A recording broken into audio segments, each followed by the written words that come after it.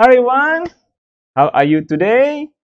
Okay, now let us enter a new chapter called Gravitation.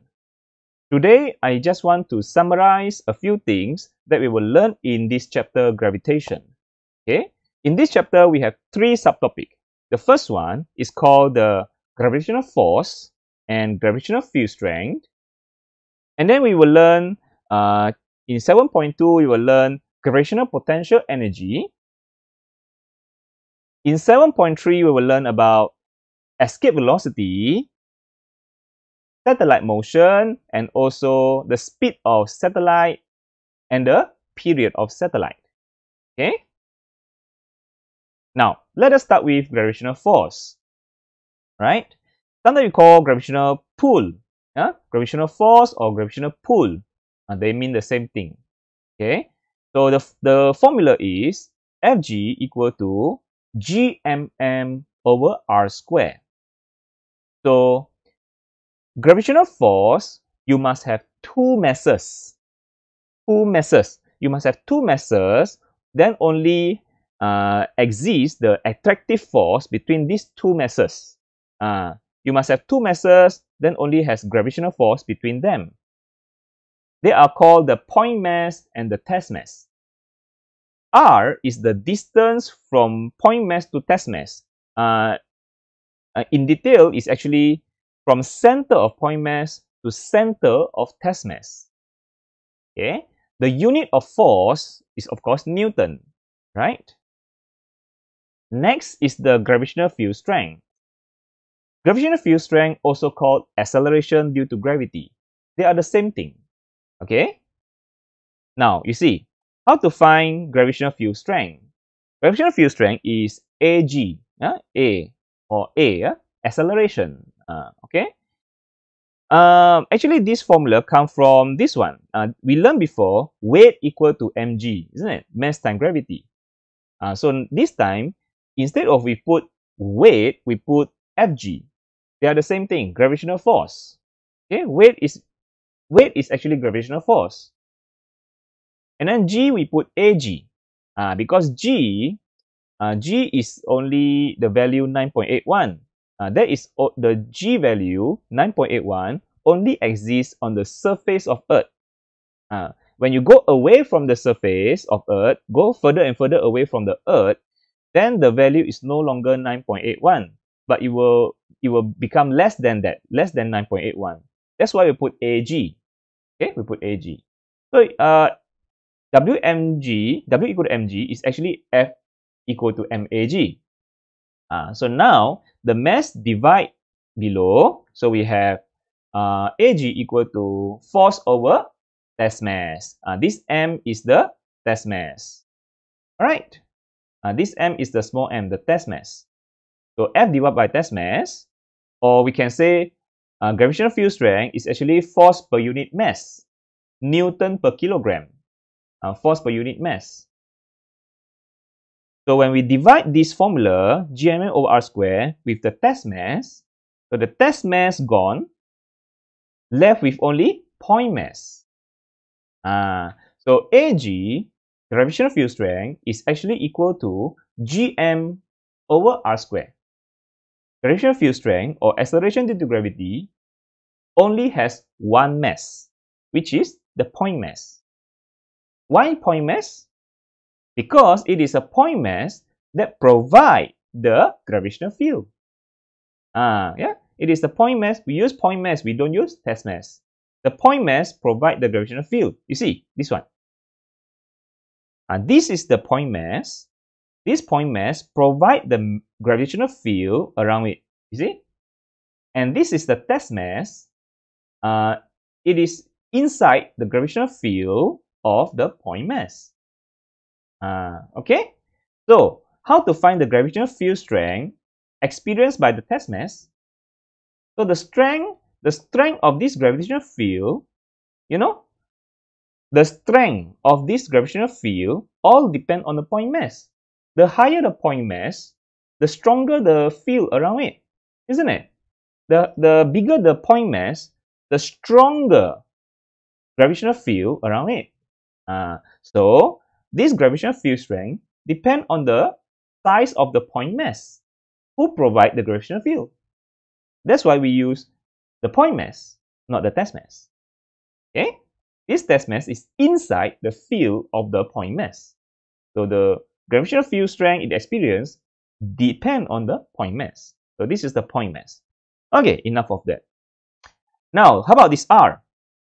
R is distance of point mass to test mass. Okay, so it has a radius of Earth plus altitude.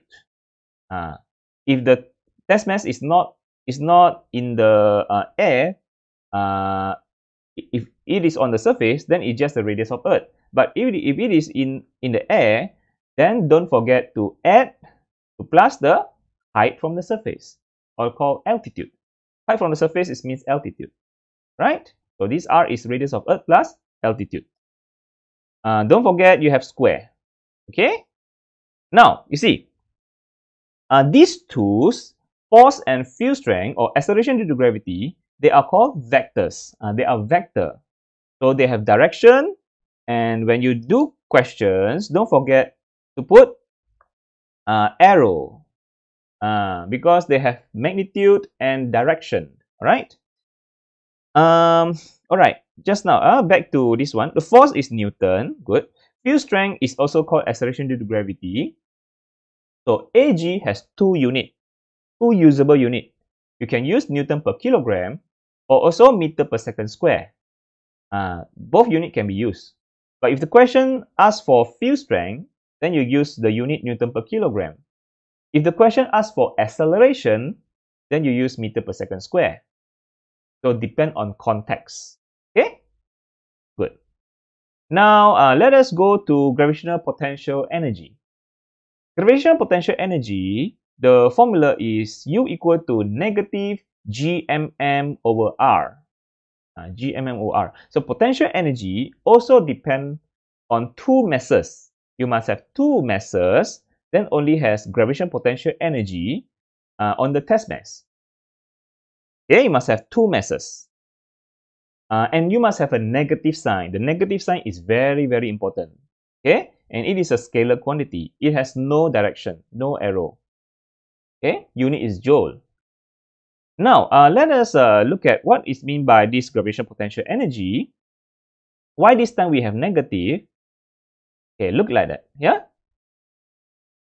The maximum potential energy in our context is at R infinity, which is 0 joule. 0 joule means it is free from gravitational force or gravitational pull. You see like that. At the surface, the potential energy is considered to be most negative. Most negative. I just put a value there, negative 10,000 joule.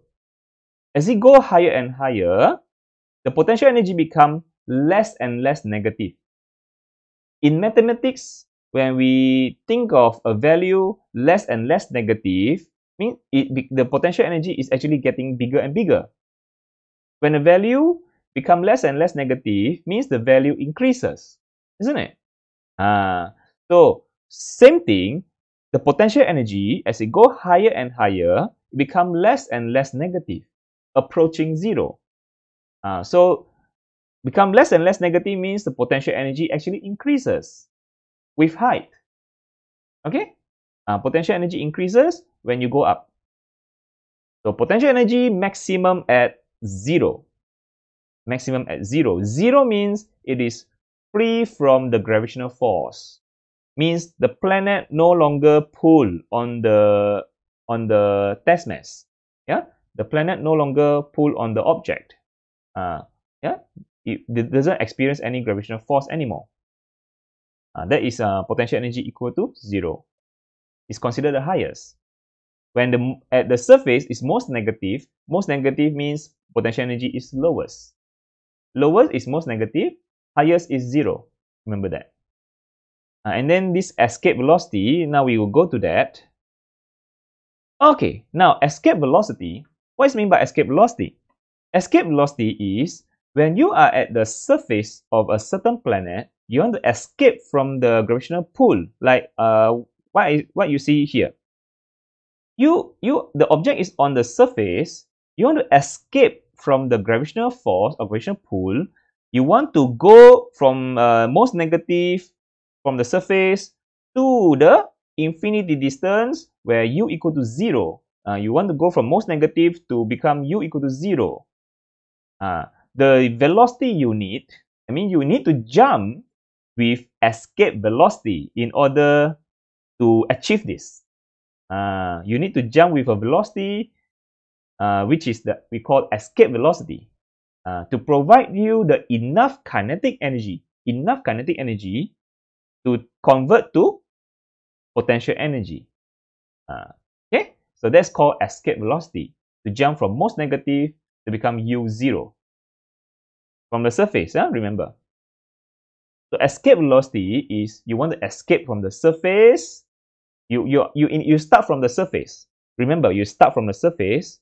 You jump with escape velocity, then until you become u equal to 0, until you over here, you reach here u max u equal to 0.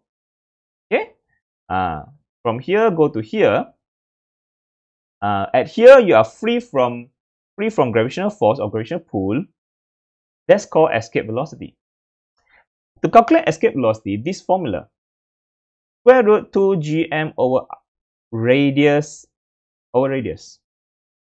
Okay, this mass is using the mass of the planet because you want to escape from this planet, isn't it? So the bigger this planet, the bigger mass of this planet, the higher escape velocity you need.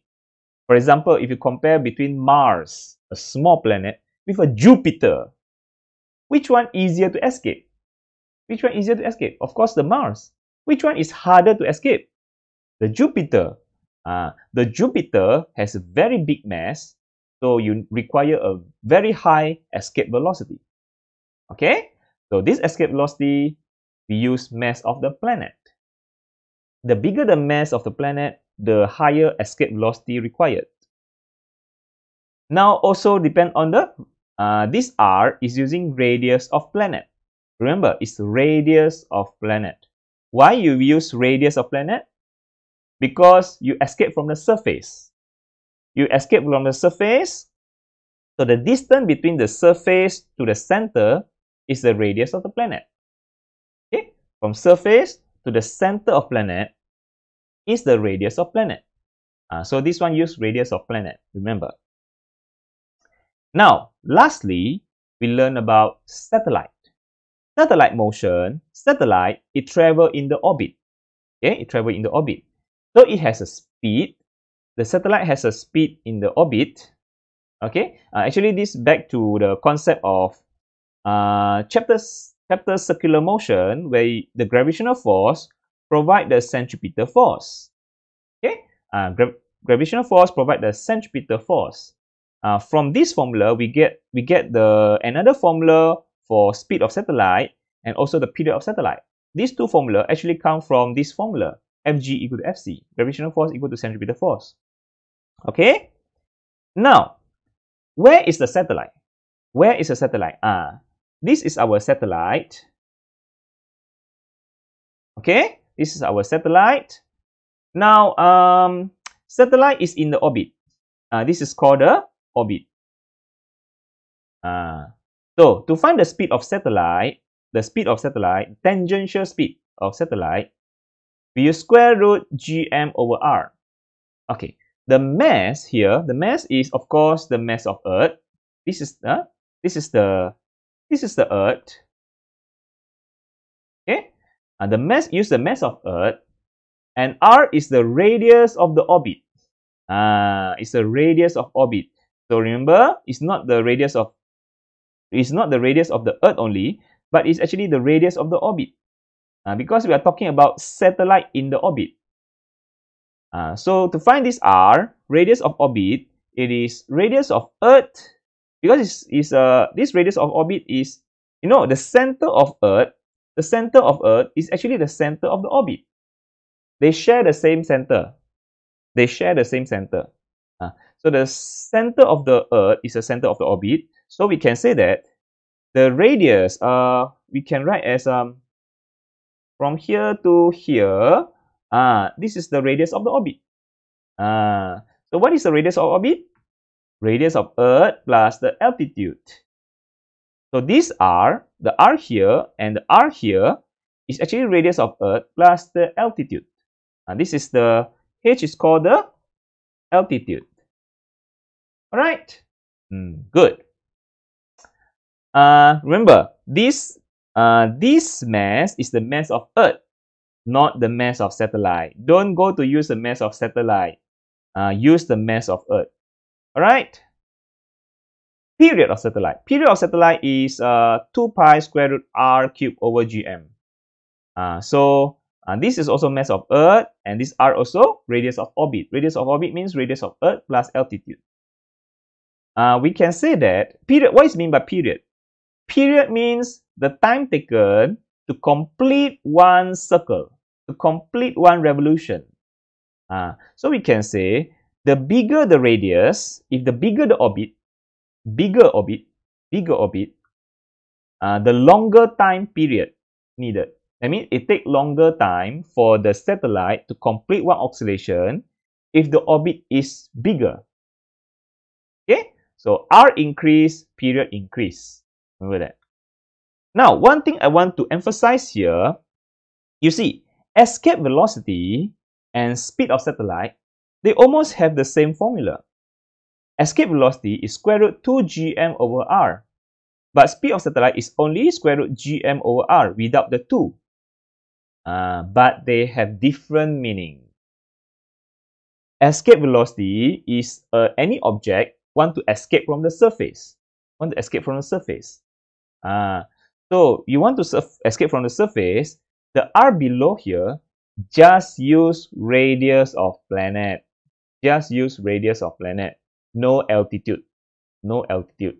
Okay? No plus h. But the speed of satellite, these are, we know satellite is not on the surface. Satellite is in the orbit. So high up in the sky. So it is radius of the orbit is actually radius of Earth plus another altitude. This one you need to plus another altitude. Not like the escape velocity, only the radius of planet. For speed of satellite, this radius, you need to take the radius of the planet plus the altitude. Because satellite is not on the surface, it's in the orbit, high up in the sky. Escape velocity, you start from the surface. So that's the difference between escape velocity and speed of satellite in terms of their r. This r is only the radius of planet. This r is radius of planet plus altitude. Okay, so I hope you enjoy today's lesson, and following videos we are going to discuss several questions on gravitation, how to solve them. Yeah, we have what? We have gravitational force, we have gravitational field strength, gravitational potential energy, escape velocity, speed of satellite, and period of satellite. All these will be covered in the video tutorials. So I hope you stay tuned for the upcoming videos. Please like and subscribe. Bye.